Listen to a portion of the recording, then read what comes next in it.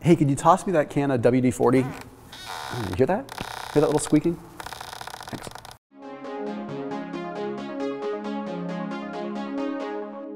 Intuitively, when our joints are stiff, when they feel creaky, we just think biomechanics, right? We think I need to stretch, or I need to get some rehabilitation done, or I need to do some kind of shift with my movement patterns, work on my mobility.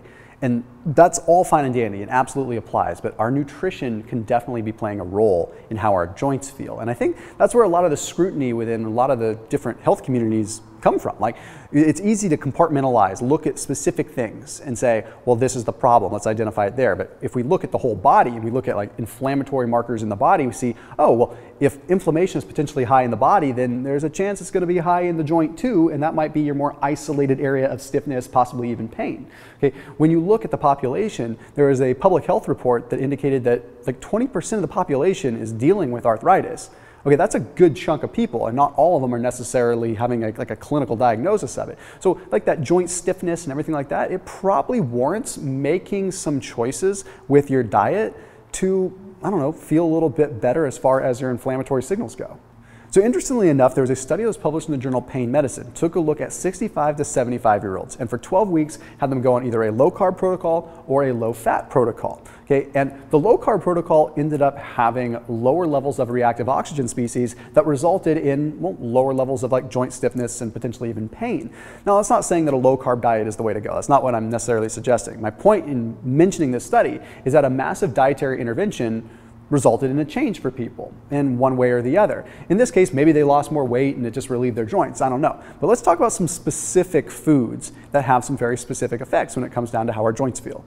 Hey, after this video, go ahead and check out Thrive Market. I put a link for them down below. They are an online membership-based grocery store. So if you want to get any kind of food that you normally would have to go to Whole Foods to get, or maybe a specialty grocery store, and in the better for you category, you got to check them out. So if you're doing keto, paleo, fasting, vegan, whatever, they have something for you. They have so many items to choose from. They have their own brand items, and they also carry some of the larger name brands. It is super awesome, but I think the best part is how convenient it is. Everything gets delivered right to your doorstep, so you get it within a couple of days. You don't have to spend money going to the grocery store. You don't have to get in the car and deal with people, all that. It's super easy. And also, they are an amazing supporter and sponsor of this channel, which makes them super cool. And because of that, put a 25% off discount link for a membership down below, as well as a free gift when you sign up with Thrive Market. So you check out that link down below. Okay, first food, cruciferous vegetables. And it's not because they're just good for you. It's because they contain something called sulforaphane, which is relatively, well, now heavily researched. So it's kind of interesting. There was a study that was published in the journal PLOS One that took a look at sulforaphane specifically. They found that sulforaphane activated NRF2, which can help alleviate an inflammatory response associated directly with the joints. So when you activate NRF2, it can modulate some of that, thereby reducing some of the stiffness that you might have in a joint to begin with. But what I found was even more interesting is they found that there was a reduction in the antibodies that would normally trigger the breakdown of collagen. Collagen makes up cartilage and supports our joints and everything like that. So if we have antibodies that are breaking down or triggering the breakdown of collagen, that's not a very good thing. So if we can reduce those antibodies utilizing sulforaphane that's in cruciferous vegetables like broccoli, like cauliflower, like kale, things like that, that's a pretty cool low-hanging fruit or low-hanging broccoli to go after. Then the Academy of Nutrition and Dietetics published a study that demonstrated that higher intake of cruciferous vegetables led to less pro-inflammatory markers that had to do, again, well, whole body inflammation in this case. But then when you look at other studies, you see that whole body inflammation can absolutely elevate how our joints are affected. So it's not like you just have isolated inflammation in a joint. Whole body inflammation, which can potentially be modulated by cruciferous vegetables, well, that plays a role in how our joints feel. So again, we have to look at this holistic big picture. Anyhow, moving on to the next one, olive oil. I love that olive oil is being super researched right now because I think it has a lot of amazing properties. So this study was published in the journal Nutrition Research. Took a look at 30 participants and it gave them 400 milligrams of olive oil extract for 8 weeks. Okay, and they found that when they did have the olive oil extract, they gave them a health assessment questionnaire and they found that their disability index improved. Basically, they were less disabled, if you want to call it that. They were more mobile, they were less sedentary, they were able to move around. Now, the researchers suggested it's the potent antioxidants and the anti-inflammatory effects of olive oil, which I know are powerful, But I don't know, I still kind of disagree on that. I kind of feel like if someone is adding olive oil into their diet, there's a higher likelihood that they're pulling something else out. And I am much more a fan of pulling something that's causing a problem out than just adding something in and saying it's got a magical healing benefit. So I kind of tend to think that because they added olive oil in, maybe they were replacing something else. Because this study also took a look at saturated fat intake and found when they looked at 2,092 participants, saturated fat was kind of inversely correlated. So the higher the saturated fat content, then there was more joint issues. So we have to kind of look at that equation too. But then there was a study that was published in Arthritis Care and Research, and this one found that more monounsaturated fat intake was associated with less of a decline in joint space width. So if our joints are shrinking and that space width is shrinking, then obviously we're going to have like restricted movement. So somehow monounsaturated fats are reducing the kind of shrinkage of that, which is kind of interesting.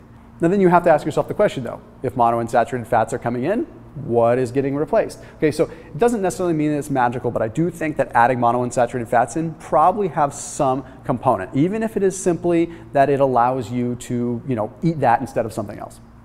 Then we have one that's a little bit more obvious. That's going to be omega-3 consumption. High amounts of fatty, oily fish plays a pretty powerful role. We know that omega-3s have a powerful anti-inflammatory effect. That's probably what they are most noted for. But a study that was published in Rheumatology Advances took a look at 152 participants, a pretty good sized study, and they gave them 2 grams, 2,000 milligrams of docosahexaenoic acid, DHA, and 400 milligrams of EPA.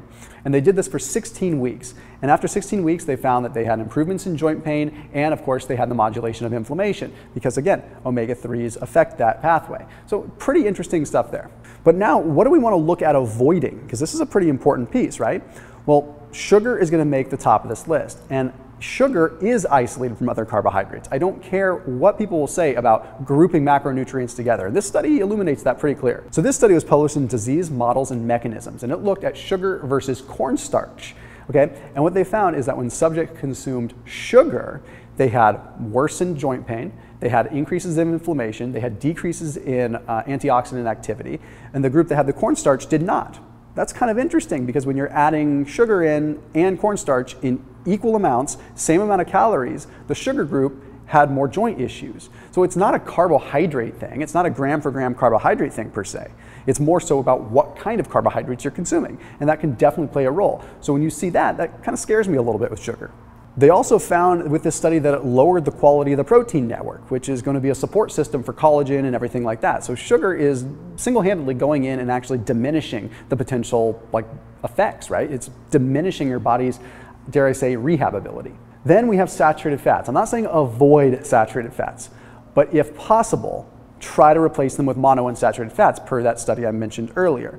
Here's the deal with saturated fats. They're not necessarily bad for you, but they don't have a lot of nutritional value. Okay, I would not recommend having more than like 10 to 20% of your total fat calories coming from saturated fat. Not because they're bad for you, but because they don't have nutritional value. Whereas you could replace them with things like olive oil or avocado oil that actually have polyphenols and things that are going to assist you and have some benefit too, not to mention be good on all kinds of kind of lipid scales and everything.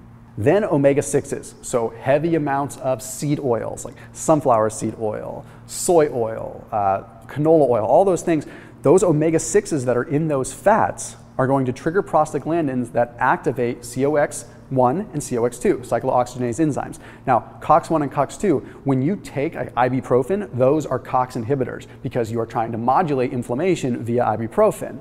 So if you have a prostaglandin that is elevating COX-1 and COX-2, do the math. Okay, there is a systemic response there that we have to be paying attention to. So at the end of the day, add those cruciferous vegetables in whenever you possibly can. Use olive oil, use that extra virgin high quality olive oil. Add in the fish oil whenever you can. Limit the sugar intake. Focus on whole body inflammation rather than just isolating a specific joint. And couple that along with your rehab to try to actually get that mobility back. It's something that I have to practice too, and it's reality. So as always, keep it locked in here on my channel, and I'll see you tomorrow.